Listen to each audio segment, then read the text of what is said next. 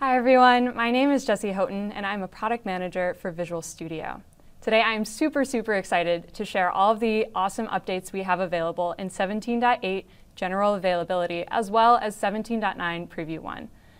Now, I couldn't cover all of them in a short amount of time, but I did want to leave you with some of the major highlights.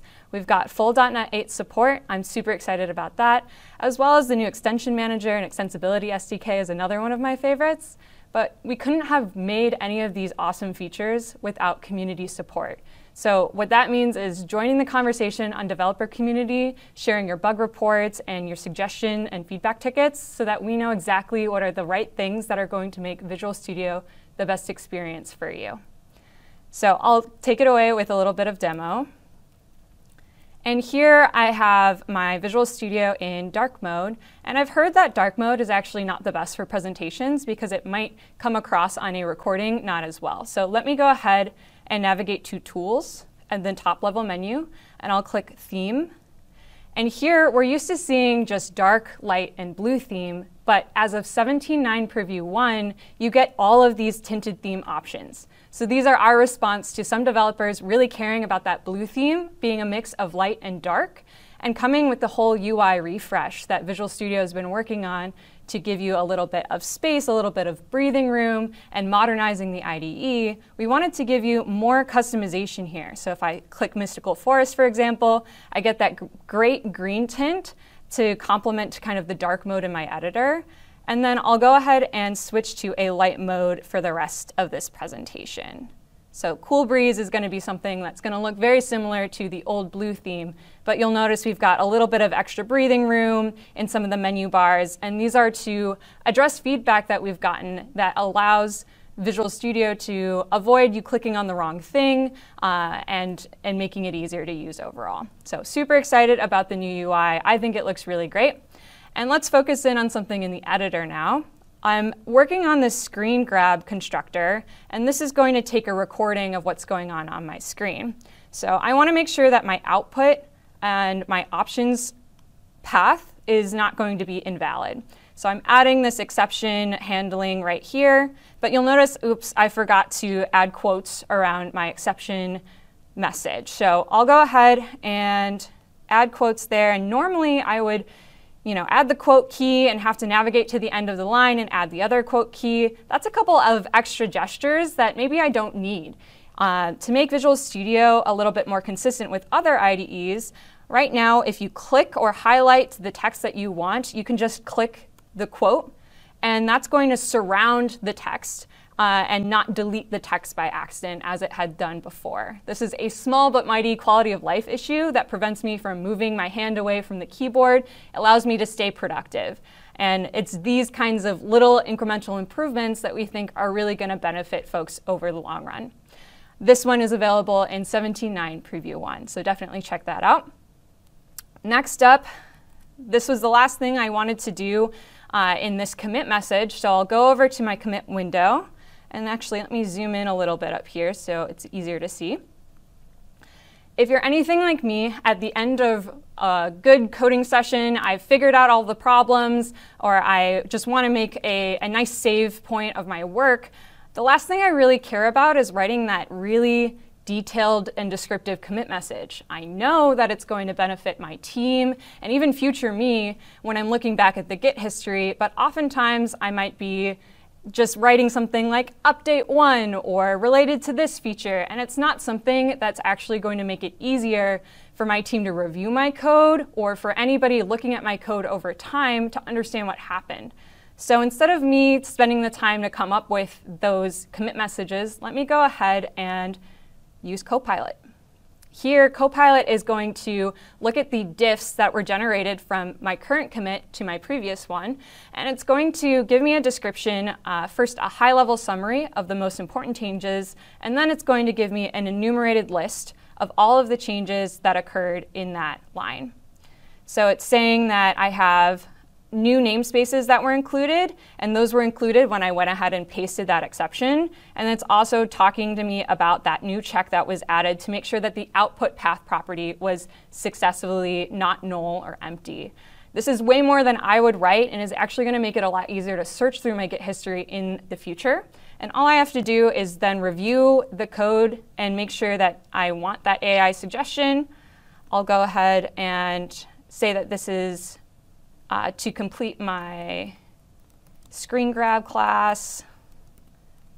And I'll use the GitHub issue search here to make sure that I'm referencing the right class. Perfect. And now I'm ready to commit. And that was so much easier with the help of Copilot to generate that commit message for me. That's available in 17.9 Preview 1, available with GitHub Copilot chat. So make sure that you're keeping up with those downloads. The next thing I want to share is once I've done that commit, I'm ready to create my pull request. So let me get out of the zoomed in mode. And I've got this option now to create my pull request either in Visual Studio or to create it in the browser. Now, prior to 17.8 GA, I was only able to create that pull request in the browser. And oftentimes, if my next task was also in Visual Studio, I had to deal with that annoying context switch of jumping to the browser to just type in a couple fields and then jump back to Visual Studio. Now, we wanted to make that specific flow a lot more smooth, so we added that option to create in Visual Studio. And this is going to open up the new pull request creation window. So I have the diff view, and you'll notice that the summary view is turned on. So this actually allows me to focus in on only the changes in my code. I don't have to do a whole bunch of scrolling to get from change to change. And if I want a little bit more context, I can just open up the hidden lines information that's present between each of those changes. Let's finish up this pull request by adding my title. And I already wrote a detailed description here to save time. And you'll notice that I'm using some markdown syntax here to make my description have a little bit of formatting. And I can actually preview that in the screen right here. So I can be writing my description and I can be looking at my changes all at the same time and preview that very well, and even use things like checkboxes to make sure that my description is very clear and easy for my teammates to use. Now that I have those all set up, I can add my reviewers. That's an example one there. And I can go ahead and create that pull request. So now that it's successfully created, I know I'm ready to head off onto my next task within Visual Studio, and I didn't have to leave the IDE to get that work done. And that next task is going to be in our screen grab class. So this next thing I want to talk about has to do with one of the two hardest problems in computer science. And I'm not trying to solve cache invalidation today. I'm talking about naming things.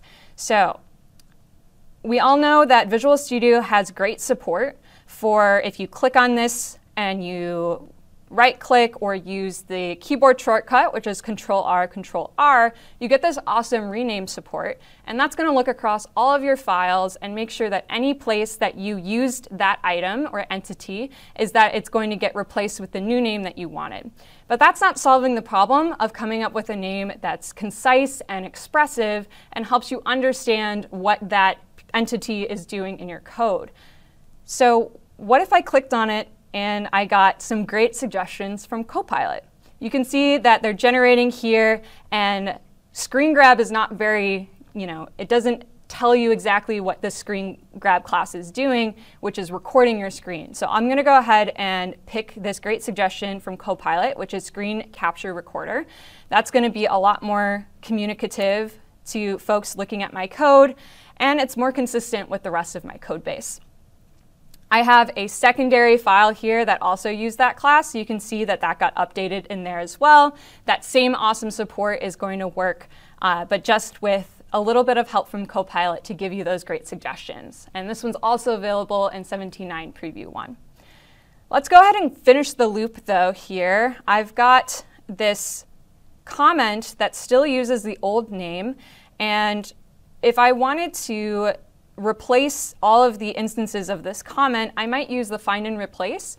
But I have a unique example here, which is actually not so unique because we've gotten a lot of feedback that this new feature is something that folks have been looking forward to.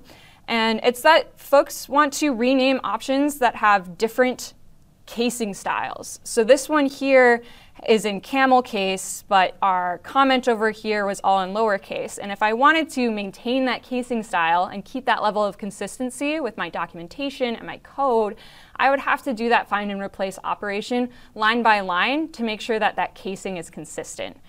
But with our new case preserve, I can go ahead and turn on this option. I'll zoom in so that you can see. And that is going to allow me to specify the entity name that I want to replace it with. So we're going with screen capture recorder. And as long as I specify that new name with some casing style that kind of differentiates between each of the words, I can just replace all in my open documents in this case. And it's going to change it to the casing style that it already had. So it's going to preserve that casing style and making it a lot easier to perform those quick little changes and really improve the quality of life.